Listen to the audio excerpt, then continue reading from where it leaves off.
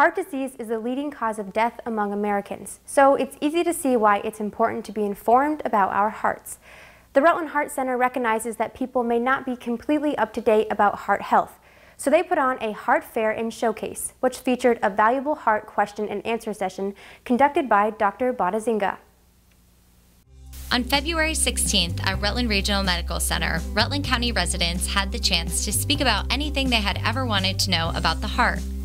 Whether those questions be about medicines, about heart disease, or about themselves, they were able to address an expert cardiologist directly and find the answers they'd been searching for.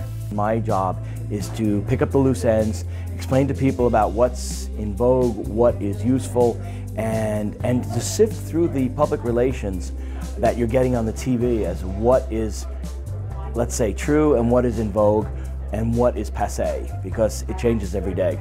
As the oldest and most experienced doctor with the Rutland Heart Center, Dr. Bonazinga was chosen to present the question and answer session.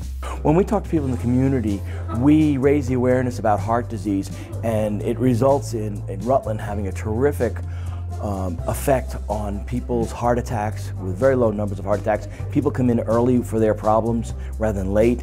And I think there's a lot of anxiety there about health issues. And if you can talk one-on-one with the doctor when it's not a visit about the questions that are bothering you, I think, fulfill a great need there. Dr. Bonazinga also stressed that findings in cardiology are continually improving and changing, so the public should recognize that what is talked about today is subject to change in the future.